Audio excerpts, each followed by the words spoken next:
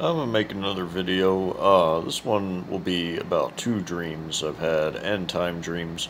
Um, in the one video, I'll start with this end time one having to do with me, personally. The other one doesn't.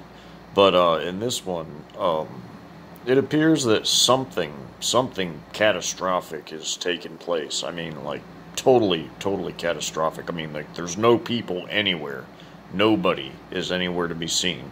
Now, I take this to be in, like, my locality out here in, like, rural North Texas. Because, I mean, I'm in this home in this dream, and, evidently I move place to place, house to house, because something has happened that's even dislodged me, as well prepared as I am. Something, has dislodged me from my house. So, I look out the window and I see a bunch of ranch and farmlands, and it's like daytime when I look out the window. So, something is happening, and I have like these caches of like food and like ammo and things like that, like stored in different locations. Now, this is like out here in like rural Texas, North Texas, like southern Oklahoma type area. So, I'm moving from home to home and like ranch house to ranch house, farm to farm, and there's nobody anywhere. Nobody. Everybody's gone. And I'm like thinking to myself, like, what, what, what happened to everybody? Like what the hell? I mean, literally, what in the literal hell happened to everybody? I mean, it was like really bizarre and pretty terrifying.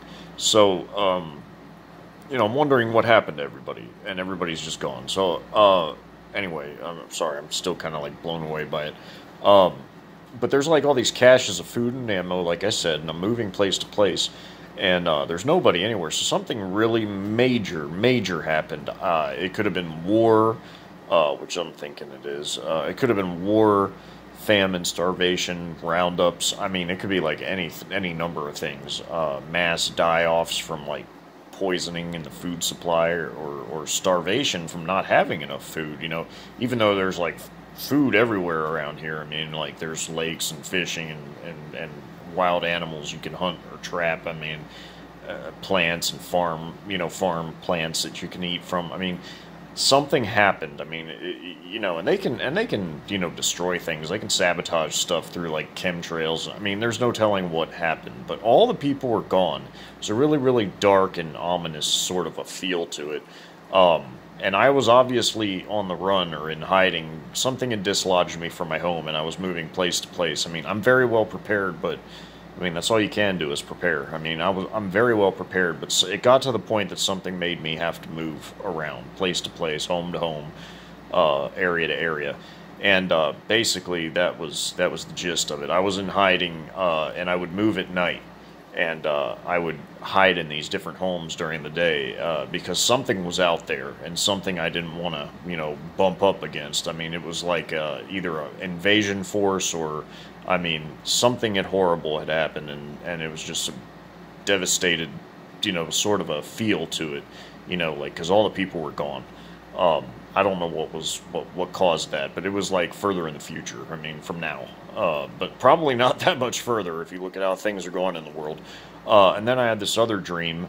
Now this was just weird. I mean, this had to do with robots and things like that. You know how their Boston Dynamics has those like little dog robots and the people robots now? Well, this one, it was like a TV commercial, like a newscast, and this newscaster was talking to our governor, Greg Abbott, of all people. I don't know what that had to do with anything, but Greg Abbott is like, um, yeah, well, we have these concentration camp flipping robots, and we want to get these for our hospitals, because we want to show everybody that nobody's going to refuse this mark. You won't get medical care, and we'll send these concentration camp flipping robots through the hospital to flip you out of your beds. And it was doing like, it had like a rotating claw that would spin around, and it said it works on all different beds, and he was grabbing bunk beds, the robot was, and it was like flipping these dummies out of it.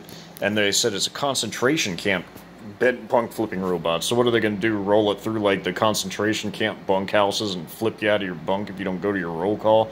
I mean, I don't know what the hell it was. It was diabolical. I mean, it was evil. But I mean, I just don't know if it's to show the cruelty of these people that they come up with these satanic devices, and like they talk about Satan's devices, we are aware of his devices, literally and figuratively, and I guess that dream was illustrating that. But Greg Abbott was saying he was going to buy these robots to flip people out of hospital beds and everything, and that nobody was going to refuse the mark of the beast and this and that. It was evil. I mean, it was just diabolical, but those are my two newest, weirdest dreams I've had that I just felt like I'd share with y'all. Y'all be blessed. May Yeshua bless and keep you all, always.